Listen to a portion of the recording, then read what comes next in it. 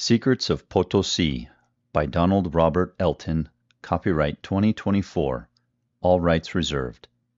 Narrated by Jeremiah Fletcher. Chapter 1. First Contact. The farther back you can look, the farther forward you are likely to see. Winston Churchill. Not all treasure is silver and gold, mate. Jack Sparrow, Pirates of the Caribbean. Seville, Spain, 1543. In the grand halls of Seville, whispers of vast wealth across the Atlantic had reached a fever pitch. The tales of a distant land rich with silver had captured the imagination of the Spanish court, igniting a hunger among nobles, merchants, and adventurers alike. These stories passed from one mouth to another and spoke of Cerro Rico, a mountain so filled with silver that it was said to shine like a beacon in the Andean sun.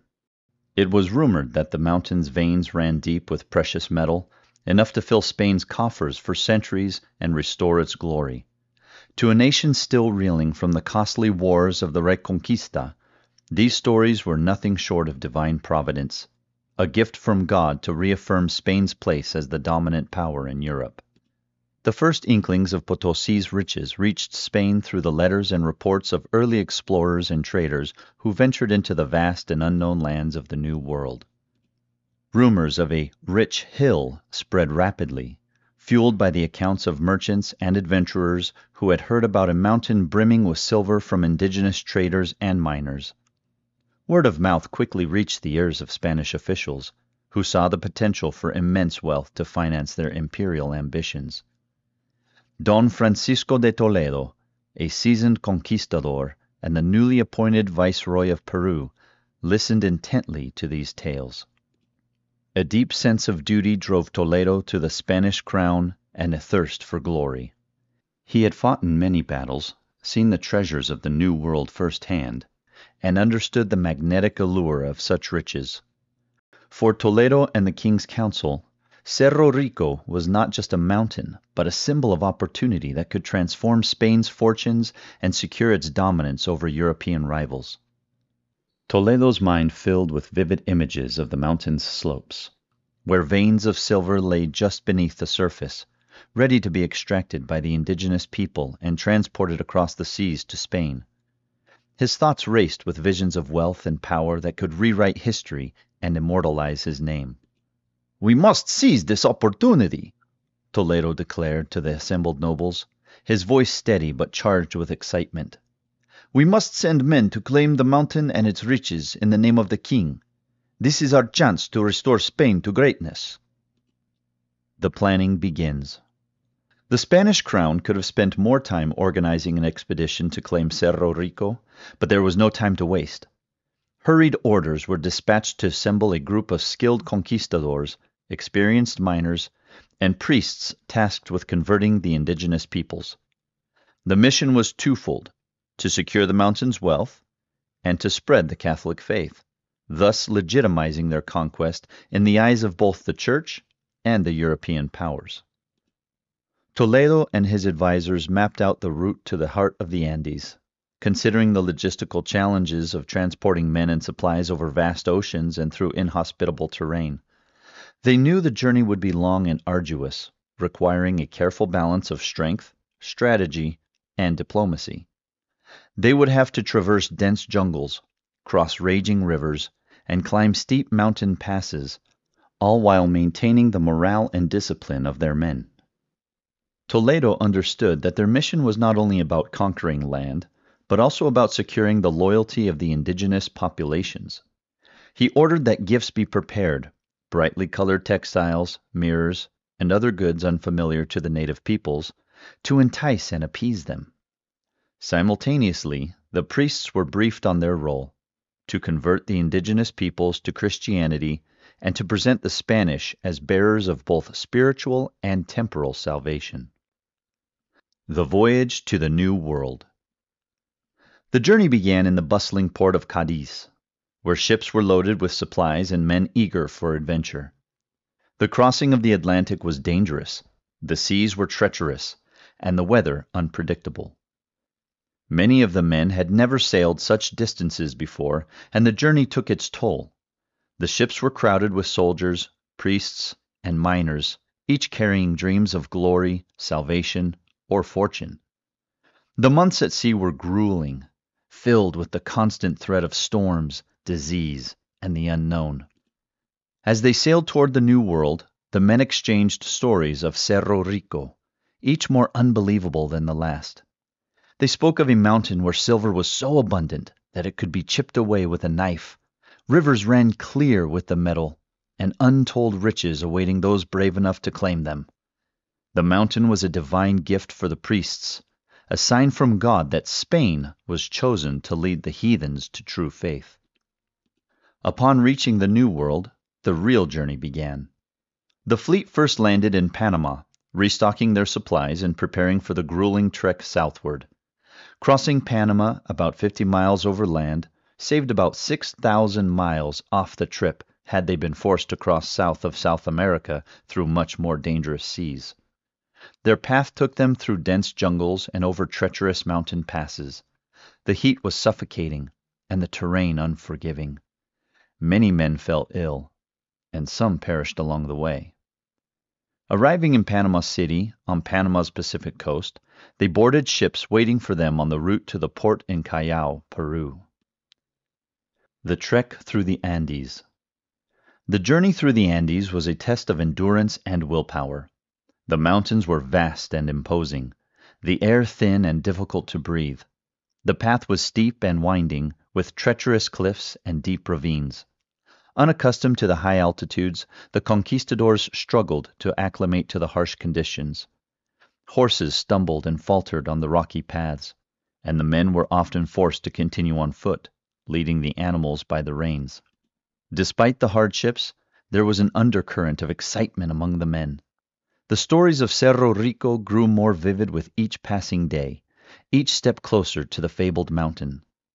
They heard tales from local guides about the silver beneath the surface, waiting to be claimed. While they didn't encounter many indigenous people during their journey to the Potosi area, they saw signs of them, including signs of a civilized society. The Inca controlled lands from as far north as Panama to as far south as Argentina. Like the Romans in Italy, they needed a system of highways to effectively govern such a large territory, which, in this case, was full of hostile terrain. The Inca roads or trails, known as the Capacnan, meaning royal road in Quechua, were an extensive network of pathways that the Inca civilization developed across their empire. The Tawantinsuyu, which stretched over a vast portion of western South America. This intricate road system connected various parts of the empire, covering modern-day Peru, Ecuador, Bolivia, Colombia, Chile, and Argentina. When the Spanish conquistadors arrived in the early 16th century, they encountered this well-developed system of trails, which they utilized for their purposes, but also found challenging due to their design and function. The construction of the Inca roads was a massive undertaking that used the labor of thousands of workers. The Inca trails were primarily designed for llamas, the primary pack animals of the Andes, rather than for horses, which the Spanish brought to the Americas. Several factors made these trails well suited for llamas but challenging for horses. The paths were often too narrow for horses. They included steps carved into the rock to accommodate the llama's unique gait and ability to navigate rough terrain that horses could only pass with the risk of falls and injuries. Arriving in Potosi, 1545. After months of difficult travel, the weary, excited group finally arrived at Potosi, the city of silver. Cerro Rico, looming large on the horizon, was enough to rekindle their spirits. The mountain stood like a silent sentinel, its slopes shimmering with the promise of untold riches. For the conquistadors, it was a moment of triumph. They had reached their destination, the land of silver. But as they set up their encampment on the outskirts of the village, they realized the real challenge lay ahead. The area's indigenous people, wary of the newcomers, watched them with suspicion and fear. The conquistadors knew they would have to tread carefully. They would need to negotiate, manipulate, and use both force and diplomacy to achieve their goals. For the Spaniards, the arrival in Potosi marked the beginning of a new day in their quest for wealth and power. They were on the brink of a discovery that would change the region's fate forever, a discovery that would transform Cerro Rico into one of the richest silver mines in history and leave an indelible mark on the indigenous peoples who called this land home. The path to Cerro Rico had been long and treacherous, but the Spaniards believed their journey was beginning. Armed with ambition and the conviction of divine right, they were prepared to lay claim to the Silver Mountain and bend it to their will. Potosi, Peru, 1545. In 1545, Potosi, now in modern-day Bolivia, was part of the Spanish Viceroy of Peru. Perched high in the Andes, the village of Potosi was nestled in the shadow of Cerro Rico, a mountain whose veins ran rich with silver and had long been considered both a blessing and a curse by the local Aymara people. The early morning mist still clung to the peaks, and the sun had barely crested the horizon when Tupac Amaru, the principal deputy of Aymara Chief Pacha, pushed open the flap of the chief's hut. His face was grim, his eyes shadowed with worry. Chief Pacha looked up from his meal of potatoes and quinoa. His lined face, weathered by years of leadership and battle, tightened into a frown as he noted the expression on his deputy's face. Pacha set down his wooden spoon, his gaze sharpening. "What news do you bring, my trusted deputy?" he asked, his voice low and steady.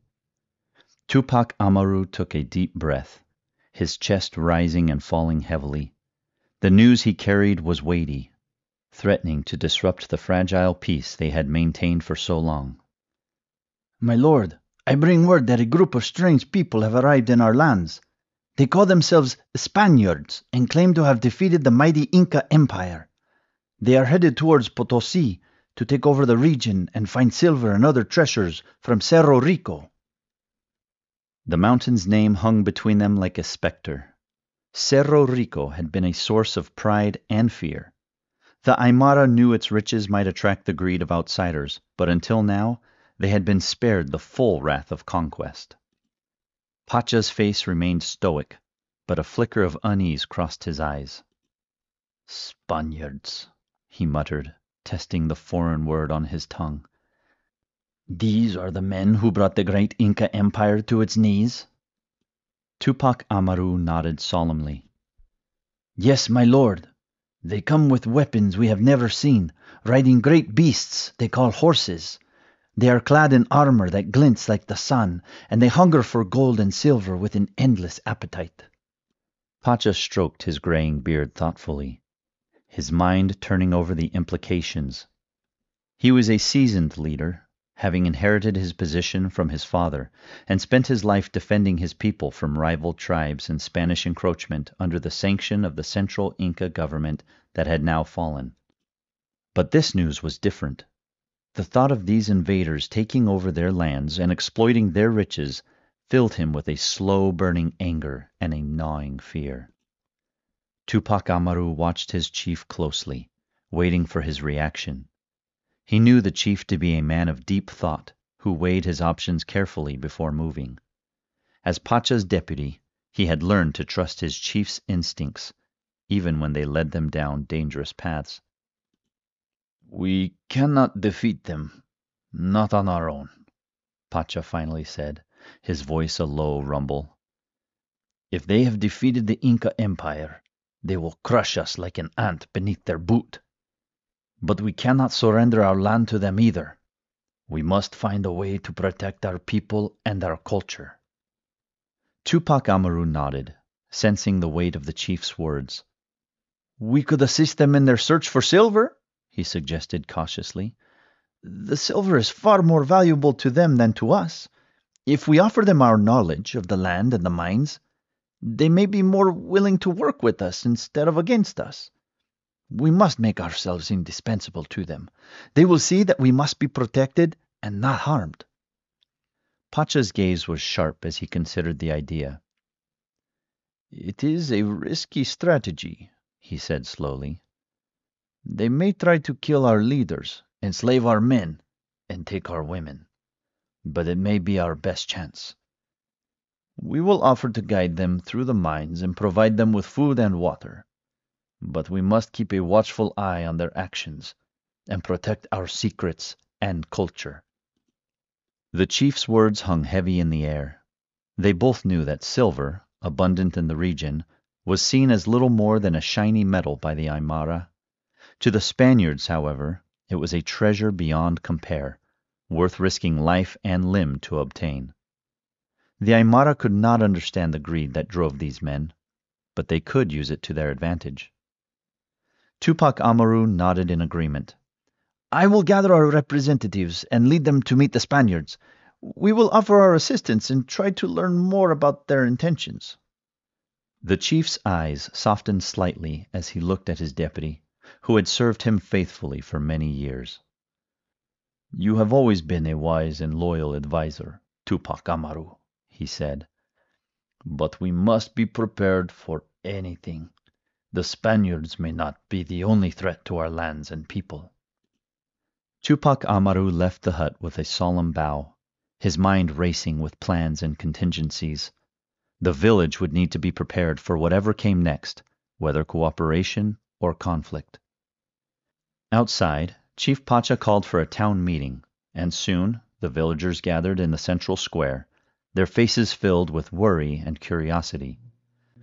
Pacha stood at the front of the crowd, his expression grave as he prepared to deliver the news. My people, he began, his voice carrying over the murmurs, I have called you today to inform you of a grave threat to our lands and way of life. A group of strangers has arrived in our region, and we believe they seek to take control of our mines and exploit our riches. A murmur of concern rippled through the crowd. Pacha held up a hand to quiet them. But do not despair, he continued. We will not let them take what is rightfully ours. We will work together to protect our people and heritage, our most valuable treasure. A young warrior stepped forward, his face a mask of determination. But Chief, how can we stand up to the Spaniards? They defeated the Inca Empire. What chance do we have? Pacha nodded solemnly. You are right to be concerned, he said. But we must be smart and strategic in our actions. We cannot fight them on their terms, but we can offer to work with them. We will provide them with guides to navigate the mines and share our knowledge of the land. In doing so, we can protect our people, as they will find their path much more difficult without our assistance. An older woman, her face lined with years of wisdom, stepped forward. But what if they do not want to work with us? What if they take what they want by force? Pacha's expression hardened, his eyes flashing with a fierce determination. If they refuse our offer, we must be prepared to fight. We will gather our strongest warriors and defend our land honorably. We must choose our battles carefully, exploit our knowledge of the territory, and find ways to cut off their supplies and food. We will not let them destroy us and our culture without a fight. And remember, fighting for our culture and future is not always a direct battle. There are other ways to resist. The crowd nodded in agreement, their fear slowly giving way to resolve. They were strong, resilient people, and Pacha knew they would do whatever it took to protect their heritage and way of life. Remember, he said, his voice rising with conviction, we are the Aymara people. We have faced many challenges and hardships before, and we have always emerged stronger. Together, we will overcome this threat and thrive in our lands. Our descendants will continue to prosper long after the Spaniards have come and gone. The crowd cheered, a ripple of hope spreading like a warm breeze. Pacha felt a surge of pride in his people. They were ready to face whatever came their way, and he knew they would not go down without a fight. As the first horses and riders approached, The villagers gathered in the town square to get a closer look. The sight of the Spaniards was a shock to the people. They had never seen men like these before, with their strange armor, weapons, and horses, giant animals that behaved as if they were an extension of the soldiers who were, to a man, taller than any of the villagers. The villagers whispered amongst themselves, trying to understand the motives of these outsiders. Some said they were looking for gold. Others feared they wanted to take the mines and make slaves of their people. Meanwhile, town elders had taken it upon themselves to protect their heritage. They journeyed to one of the abandoned mines in the hills, carrying a sacred metal box marked with the chacana, the Incan cross.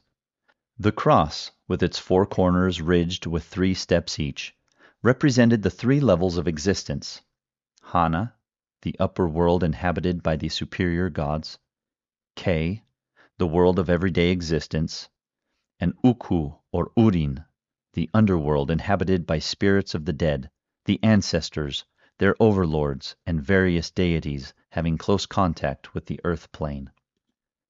The cross was adorned with symbols: a condor, a sacred animal that could carry messages to the spirit world; a puma, that symbolized courage and power; and a snake, representing knowledge and transformation.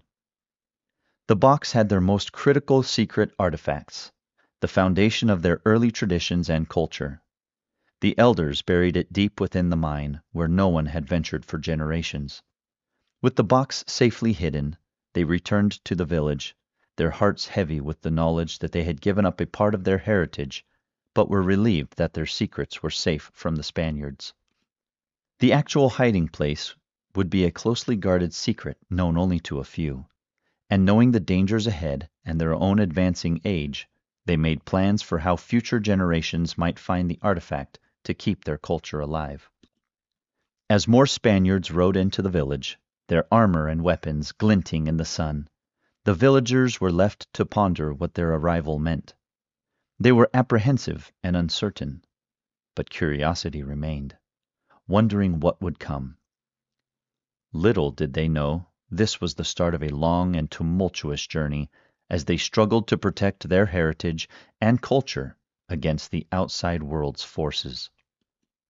The Spaniards brought with them a culture and a religion vastly different from the villagers, and as time passed, the 2 groups began to clash.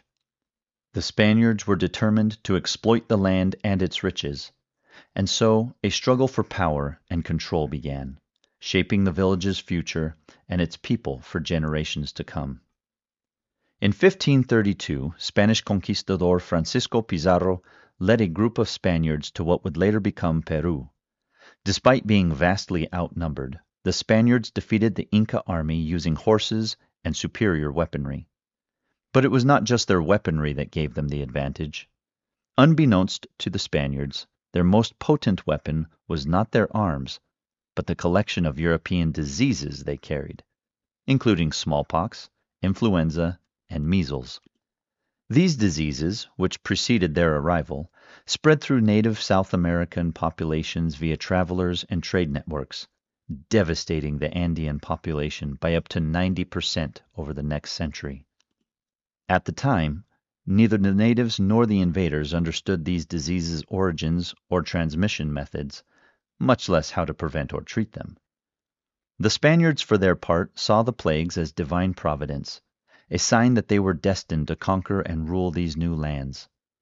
Following their conquest, the Spaniards took control of the Inca Empire's territories and maintained power over the region for over 300 years, imposing their rule and religion on the indigenous populations. As the sun dipped below the horizon, casting long shadows across the village, Chief Pacha stood silently, his eyes fixed on the distant mountains. He knew their most significant battle was yet to come, not just against the Spaniards, but against the forces of time and change that threatened to erase their way of life forever. He vowed then that he would do whatever it took to protect his people, their culture, and their heritage, even if it meant striking a deal with the devil himself. With his mind made up, Pacha returned to his hut, his steps heavy but determined. He would meet with the Spaniards, negotiate terms, and ensure his people's survival. But he would never forget who they were or where they came from. The Aymara people were strong, proud, and resilient. They had faced many enemies before and would face this new one with the same courage and resolve that had seen them through countless trials. And as long as there was breath in his body, Pacha would ensure their story and legacy would not be forgotten.